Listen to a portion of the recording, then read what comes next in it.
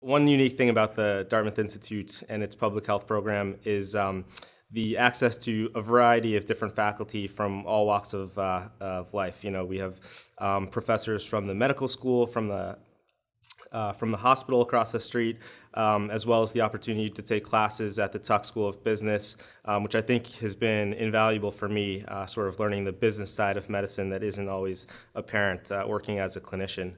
The Dartmouth Institute has a diverse faculty from guest speakers who come from all walks of life and different careers, CEOs from hospitals such as Massachusetts Eye and Ear, to local hospitals, to healthcare consultants who come from many different businesses across the country. There's also quite a diverse student body.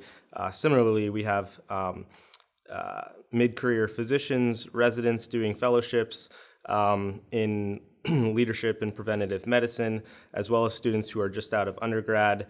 And additionally, we have people who are in politics who come and bring a different background to the classroom discussions. And I think this diversity really adds a lot to the Dartmouth Institute's degree program.